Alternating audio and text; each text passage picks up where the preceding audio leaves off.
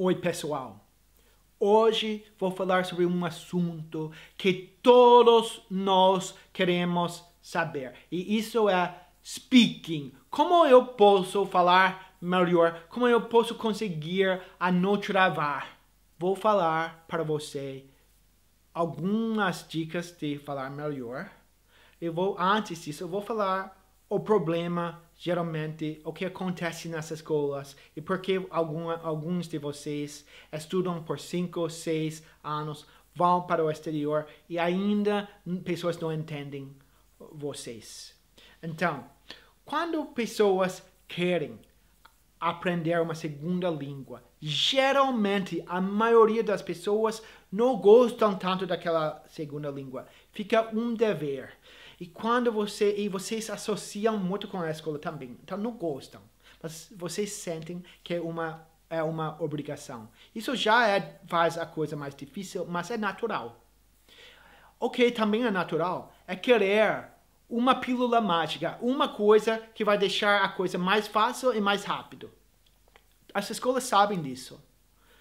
E tem uma indústria de franquias de escolas e, infelizmente, de professores que aprendem estudando letras ou fazendo mestrados aqui na Inglaterra, nos Estados Unidos ou no Brasil, que aprendem errado como ensinar uma língua. Por quê? Porque o que eles aprendem é como fazer uma sala ficar satisfeito e não se preocupa, ok? Porque o que as escolas querem eles querem manter uma sala cheia de alunos que não vão fugir, mas vão continuar a pagar cada ano, sabe? E eles não podem ficar assustados que inglês é difícil. A coisa mais fácil é fazer uma sala que eles acham que eles estão aprendendo e eles estão gostando. Como eles fazem isso? Como eles conseguem isso? Agora, hoje em dia, a pílula mágica é conversar. Nós vamos ter uma aula e nosso objetivo é que todo mundo naquela aula está falando. O objetivo do professor, o que ele aprende na escola, o que as franquias falam é: não vamos ter português, só vai ter inglês e todo mundo vai estar falando sempre. Tudo bem. Tudo bem. Isso não é o jeito de aprender uma língua. Não é o jeito que você aprendeu a sua primeira língua. Primeiro, o que acontece nesses casos? O que acontece é, você vai na aula, você tem colegas, ninguém é um nativo, todo mundo é brasileiro igual você, e todo mundo comete os mesmos erros que eu sei muito bem, porque eu estudei compreensivelmente, por isso eu posso fazer tantos vídeos importantes para vocês. E vocês, todo mundo, a sala fica cheia desse inglês que não é realmente inglês, é Brasinglish. É inglês falado como um brasileiro falaria. Todas suas colegas entendem e vocês ficam se comunicando nesse inglês com todos os vícios previsíveis, com os erros de pronúncia muito previsíveis, até eles ficam vícios. Mas todo mundo está feliz, está falando, está conversando. Vocês não estão no exterior para ver que ninguém vai entender vocês. Você está numa sala onde todo mundo te entende, porque aprenderam do mesmo jeito. Depois, quando vocês têm que ter uma entrevista, ou vão para o exterior, não entendem ninguém que a pessoa está falando, e pessoas não entendem você, você fala: por quê? Eu estou falando inglês por 6 anos! Na franquia, eu fiz um intercâmbio. Por que eles não estão entendendo? Porque você nunca aprendeu o básico de inglês. Vocês só falavam antes de saber o que você estava falando. Porque isso é o que é a ênfase nas escolas. Não é aprender o básico de inglês.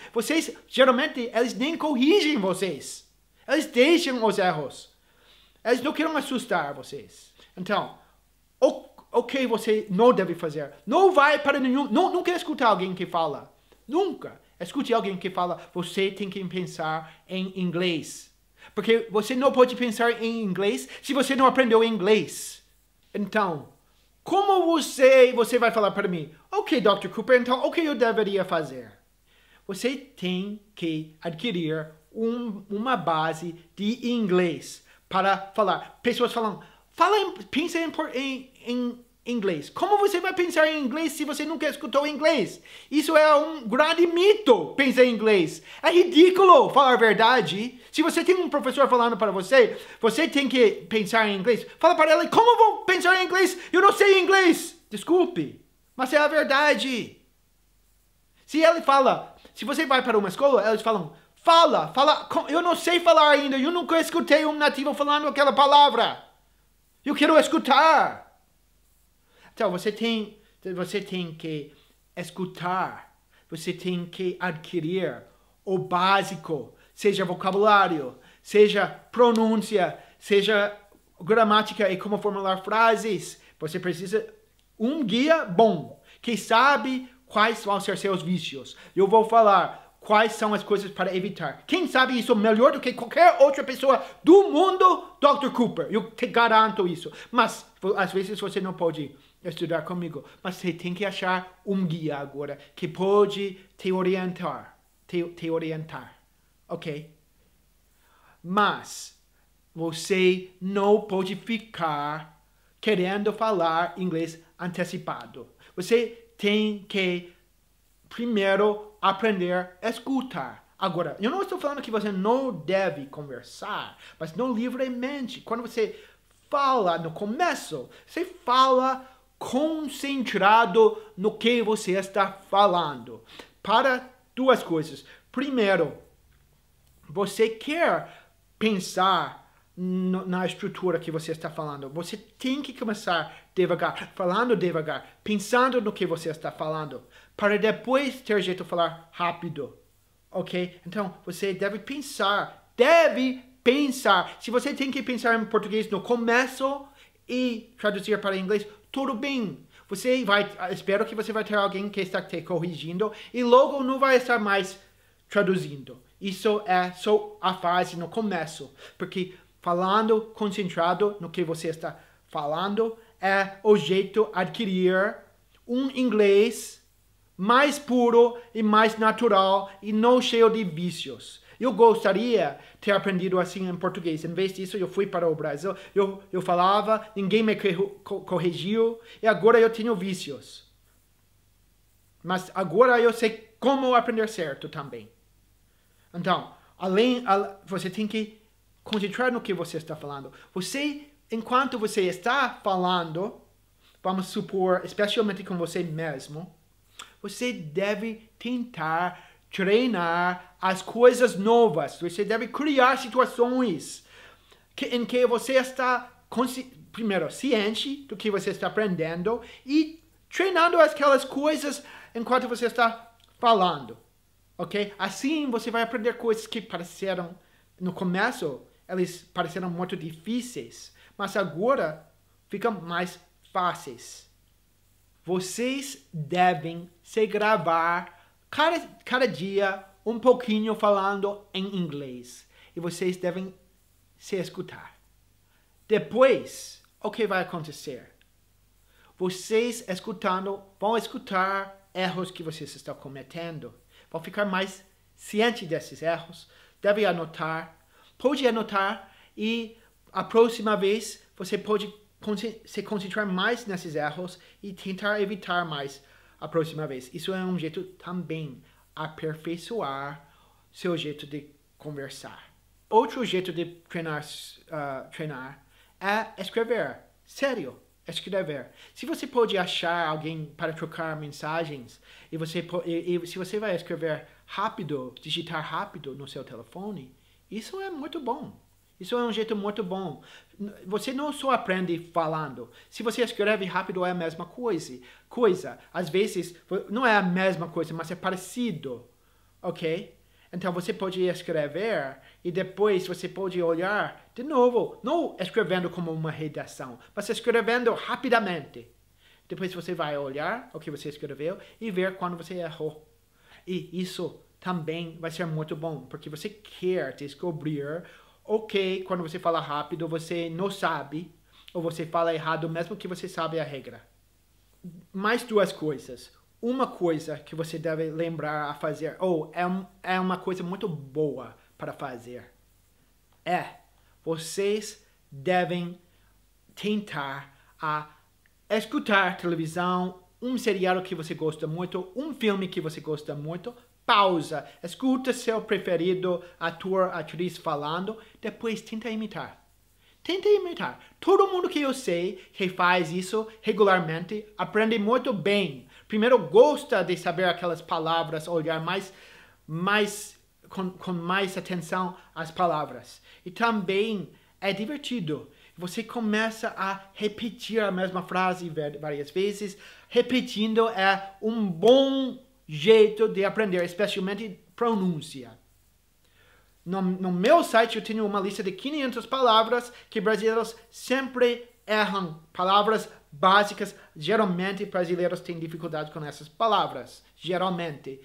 Eu falo para meus alunos, tenta se policiar. Fala as palavras, tenta pronunciar, mas se policia. Quando você fala certo, repete, repete, repete, repete, repete. Sua pronúncia melhora. Você pode fazer isso igual, imitando atores. Tenta, se policia. Tenta mesmo ser detalhista e saber quando você errou a pronúncia, volta a tentar falar de novo do jeito certo. E, claro, no final você tem que superar sua timidez. Você tem que lembrar, inglês não é sua primeira língua. Você tem que lembrar, você não tem que falar igual um nativo, mas você tem que falar inglês e no Brasil English. Você tem que falar de uma forma que você vai estar entendido. Porque falando assim, você vai entender. Se você fala o inglês certo, você vai entender o inglês certo. E comunicação não é só falar, é falar e entender. Então, se policia quando você fala, concentrando no que você está falando, não querendo falar rápido, repetindo muito a pronúncia que é difícil, imitando inglês, gravando, descobrindo seus erros e aos poucos aprendendo não ter timidez, não ter vergonha, mas realmente fala, porque ninguém vai julgar você. Você não tem que se preocupar com seu sotaque. Não é importante. Todo mundo gosta do seu sotaque. Você só tem que pronunciar e falar o inglês certo para ser entendido e entender. Ok? Faz isso. Cria uma base de inglês. Ok? Aprenda o inglês básico e você vai falar bem. Falando é rápido. A coisa difícil é aprender o inglês certo. E você pode contar comigo se você quiser. Ok, pessoal? Foi bom. Tchau.